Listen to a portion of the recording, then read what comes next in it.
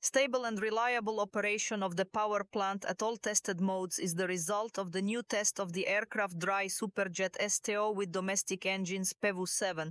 This time the liner was tested at a minimum speed of 99 knots. That's about 183 kilometers per hour, and at maximum angles of attack it's 25 degrees. My colleague Lyudmila Smirnova saw the whole process with her own eyes. The aircraft refueled 12 tons of fuel. Behind the crew will work leading engineers, onboard operator on the monitor. Depending on the tasks, different machine parameters can be displayed. Not even. There is such a lamp special fault, that is output faults that introduced into various systems. And failures are different, including those whose probability is. Think more than 10 to the -9 degree. That is practically impossible. Another interesting point, please note, such metal structures are installed here. Each of these plates weighs about 15 kilos. They simulate a chair with passengers.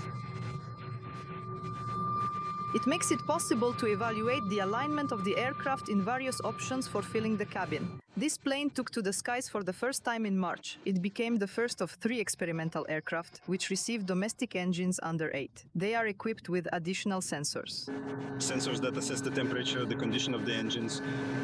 Here are the costs, all its characteristics, to prove that it is really competitive, so that people can fly calmly.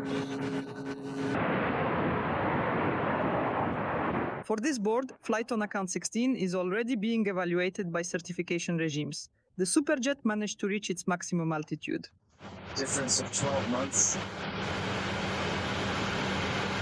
A significant portion of our comprehensive installation. Tested the machine at maximum angles of attack of more than 25 degrees and at a minimum speed of 99 knots. Let's start like this. Talk about a control system that does not allow you to get into difficult situations. That is, all this is provided for an hour level of protection. And I believe that it seems to me even the best in the world. The engines were even turned off in flight and started again the task of all these tests to confirm the safety and reliability of the passenger liner. But we are going up to 3 completely domestic board, including the interior trim.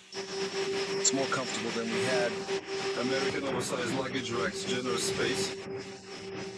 Vadim Shirokik has been a test pilot in the Superjet program since 2006, ahead of extreme flights in Yakutia at critically low temperatures and in the heat of the Arabian Peninsula. Upon completion of certification from 26 years, the UAC Rostec Enterprise plans to produce at least 40 imports of replaced aircraft per year. Lyudmila Smirnova, Maxim Nazarov, Vesti Khabarovsk.